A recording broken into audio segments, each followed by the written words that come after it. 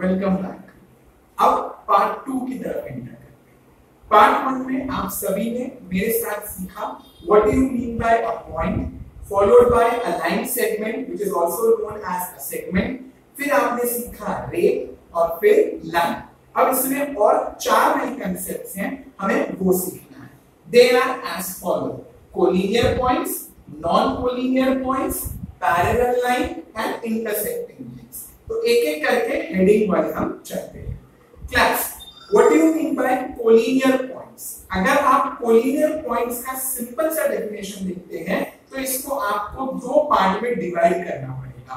को means together, linear means straight. को means together, linear means straight. तो simple सा डेफिनेशन बनता है when 3 or more than 3 points falls on the same line, they all are said to be collinear points.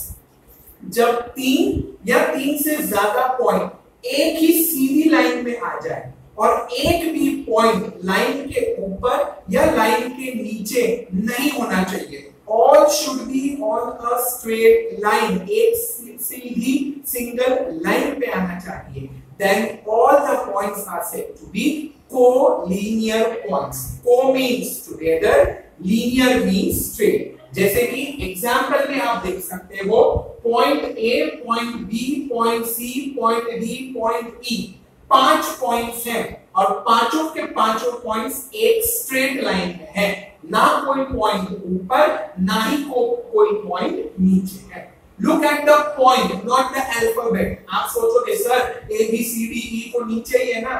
Point A B C D E alphabets हैं, point देखना है। Second, non collinear points. अब जिसके आगे non लग गया तो वो तो अंडरस्टूड सी बात है कि लाइक दैट पॉइंट्स या पर्टिकुलर वो चीज नहीं होने वाली है। तो the definition is understood.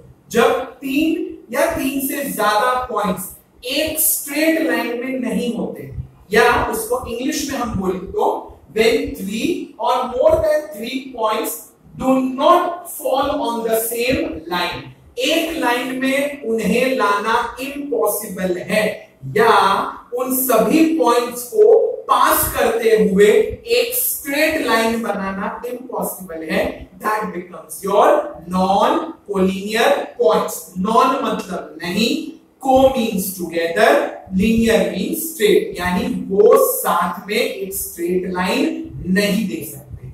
Like in the example A B C D, these are the 4 points, they all are in a straight line. But आप C को देखोगे, C के साथ अगर मैं लाइन ड्रॉ करूंगा तो वो कैसा लगेगा? A से B, फिर C, फिर D, फिर E, ये कोई लाइन होगी? नहीं होगी। So the concept says when 3 or more than 3 points do not fall on the same line, कोई भी एक पॉइंट भी अगर बाहर चला गया तो आप इन सभी पॉइंट्स को क्या बोल दोगे? Non collinear points.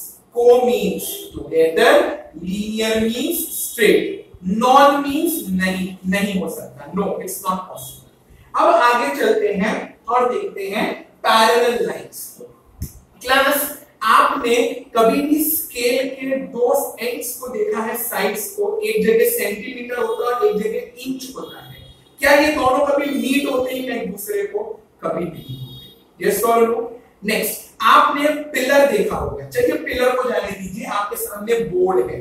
Right now this is the left side and this is the right side. ये दोनों एक दूसरे के साथ नहीं चलते, ये एक दूसरे के आमने सामने चलते हैं। लाइक द 2 legs, हमारे जो 2 पैर होते हैं ये एक दूसरे को पैरेलल है। क्या कभी एक दूसरे को ऐसा क्रॉस करके चलते हैं? क्या कभी नहीं चलते। तो पैरेलल का सिंपल सा मीनिंग क्या बनता है?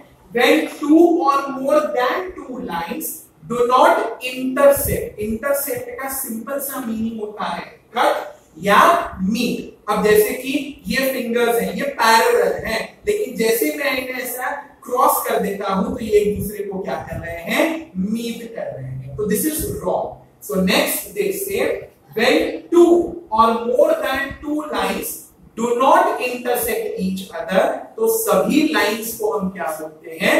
Parallel lines. पैरेलल लाइंस का सिंबल है ये दिखने में आपको 11 जैसा दिखता होगा, बट ये 11 नहीं है। ये आपको समझा रहा है कि लाइंस को ऐसा ही होना है, they should not meet, intersect, cut, they should be straight like this. जैसे कि line L, line M and line N, ये तीनों लाइन स्ट्रेट है, कोई भी एक दूसरे को मीट, कट, इंटरसेक्ट नहीं कर रही है। अब इसी से आगे है आपका next 8th point, that is intersecting lines. Now what are intersecting line? Simple सी बात है, इंटरसेक्ट का मतलब होता है कट या मीट, तो इंटरसेक्टिंग लाइंस का भी मतलब क्या होगा? कट या मीट। तो डेफिनेशन इज क्लियर।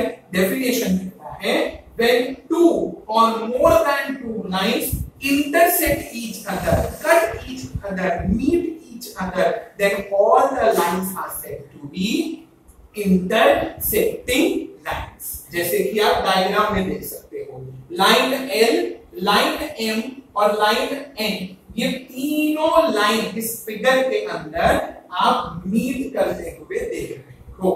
और एक बात हमेशा याद रखना है क्लास, हमारी बहुत गंदी आदत है, जैसे मैंने भी आपको वीडियो में क्या बोल दिया, हम डायग्राम में देखते हैं। डायग्राम्स साइंस या ज्योग्राफी में होते हैं, ज्योमेट्री के अंदर खाली फिगर होता है, फिगर। ज्योमेट्री के अंदर डायग्राम्स नहीं होते। तो नेक्स्ट टाइम जब कभी भी हम और आप, जैसे कि मैंने तो बाय मिस्टेक बोल दिया बट फिर मुझे रिकॉल हो गया, आप लोग भी इस चीज को इम्प्रोवाइज करें। हम कंपास को कंपास बोलेंगे, राउंडर नहीं बोलेंगे, प्रोट्रैक्टर को प्रोट्रैक्टर ही बोलेंगे, डी नहीं बोलेंगे। और कोई भी ज्योमेट्री का XYZ फिगर होता है डायग्राम में। पार्ट 3 ऑफ द लेक्चर में इसको और आगे कंटिन्यू करेंगे। Till then